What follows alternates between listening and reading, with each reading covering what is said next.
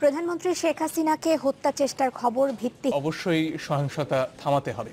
শরণার্থীরা যাতে দ্রুত রাখাইনে ফিরে যেতে পারেন সেজন্য পরিবেশ তৈরি করতে হবে, এমন তাগিদ দিলেন জাতিসংঘের শরণার্থী বিষয়ক হাই কমিশনার ফিলিপ গ্র্যান্ডি। নতুন পুরনো মিলে প্রায় 7.5 লাখ শরণার্থীর ভার বহন করা বাংলাদেশের জন্য কঠিন, তাই আন্তর্জাতিক মহলকে এগিয়ে আসার আহ্বান জানান তিনি। যে মোস্তাফিজুল আলমের রিপোর্ট, ছবি তুলেছেন তুষার লস্কর। শরণার্থী শিবির পরিদর্শন করে নিজের চোখে দেখেছেন রোহিঙ্গাদের দুরবস্থা, শুনেছেন ভয়াবহ হত্যা নির্যাতনের কাহিনী। সেই অভিজ্ঞতার কথা গণমাধ্যমকে জানালেন জাতিসংঘের শরণার্থী বিষয়ক হাই কমিশনার ফিলিপ গ্র্যান্ডি।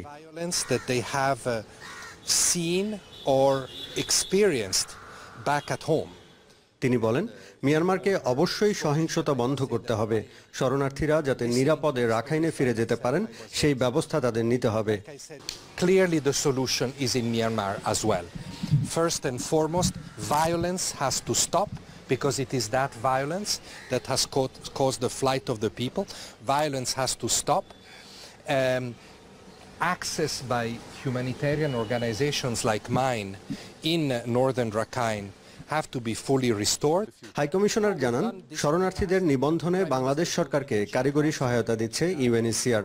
এই নিবন্ধন প্রত্যাবাসনের জন্য জরুরি।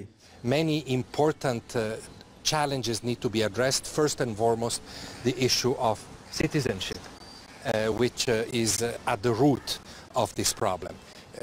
By the way, I don't know how many of you know that, but UNHCR is the organization mandated to deal with refugees. আর কক্সবাজারে কর্মরত জাতিসংঘের চিকিৎসা দল জানিয়েছে, রাখাইনে সেনাদের হাতে ধর্ষণের শিকার হয়েছেন অনেক রোহিঙ্গা নারী। মিলেছে গণধর্ষণের প্রমাণও। মানুষ যেতে বেগিন গিয়ে আয় পুরো গলের জায়গা না ভারী, জায়গা না ভারিবার 5 জন আছে, তারা 5 জন তো 3 জন থেকে আরেকজনে বাজু টাজু খুলে ফেলায়, আরেকজনে হ্যান্ডলাম আনি। GM Mustafizul Alam, channel 24, Cox's Bazar. অং সান সুচির রাজনৈতিক নেতৃত্বে আনান কমিশনের সুপারিশগুলো বাস্তবায়ন করা গেলে রোহিঙ্গা সমস্যার সমাধান হতে পারে। এজন্য রাখাইন প্রদেশের জাতিগোষ্ঠীগুলোর মধ্যে আস্থার সংকট কাটাতে সহযোগিতা করবে জাতিসংঘ। চ্যানেল 24-কে এসব কথা জানান বাংলাদেশে জাতিসংঘের আবাসিক সমন্বয়কারী রবার্ট ওয়াটকিন্স। বলেন, সমাধানের উদ্যোগ নিতে হবে মিয়ানমারকে। বিস্তারিত মোর্শেদ হাসিনের রিপোর্টে। জীবন বাঁচাতে বাংলাদেশে পালিয়ে আসা রোহিঙ্গাদের সংখ্যা প্রতিদিনই বাড়ছেই। এর মধ্যে জাগি থেকেছে 4.5 লাখের কাছাকাছি। পরিস্থিতি মোকাবেলায় সরকারের সাথে কাজ করছে জাতিসংঘ, কিন্তু সেখানে বাদ দিচ্ছে দুর্বল যোগাযোগ ব্যবস্থা, সেই সাথে রোহিঙ্গাদের অনিশ্চিত স্রোত। বাংলাদেশের জাতিসংঘের আবাসিক সমন্বয়কারীর মতে এই দুই সমস্যা সংস্থাটির শরণার্থী বিষয়ক সক্ষমতাকে চ্যালেঞ্জে ফেলেছে। To where we need to be. People are still living in very, very dire conditions. সত্যি বলছি, আমরা যতটা প্রয়োজন ততটা করতে পারিনি। বিগত কয়েক বছরে এত দ্রুত অনুপ্রবেশের ঘটনা কোথাও ঘটেনি। ফলে পরিস্থিতি সামলে ওঠার সামর্থ্য এখন চ্যালেঞ্জের মুখে। তাছাড়া পুরো ত্রাণ ব্যবস্থা বাধাগ্রস্ত হচ্ছে অপ্রতুল যোগাযোগ ব্যবস্থার কারণে। বিমানে করে ত্রাণ ঢাকায় পৌঁছাচ্ছে, তারপর সেটা সড়ক পথে কক্সবাজার যাচ্ছে। এর মাঝে বাদ সেধেছে আবহাওয়া।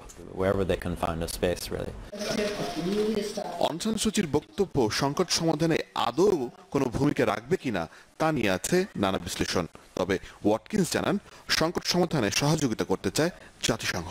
We know from experience that military solution is not a permanent solution. অং সান সুচির বক্তব্য আনান কমিশনের সম্পূর্ণ বাস্তবায়ন করার কথা ছিল। সেটা হলে ভালো, নতুবা এমন সমস্যার সামরিক সমাধান হয় না। রাখাইন প্রদেশের জাতিগোষ্ঠীর মাঝে আস্থার সংকট কাটাতে আমরা যেতে প্রস্তুত। রোহিঙ্গা সংকট সমাধান শুধু বাংলাদেশে বসে সম্ভব নয়। জটিল পরিস্থিতিতেও আশাবাদী জাতিসংঘের ঢাকার এই কর্ণধার। কারণ হিসেবে বলছেন, গেল এক যুগের মধ্যে এবারই প্রথম নিরাপত্তা পরিষদে আলোচনা এসেছে রোহিঙ্গা সমস্যা। But we have to keep putting pressure on the government of Myanmar so that these people can go back to their homes. Morshed Hasib, channel 24, Dhaka.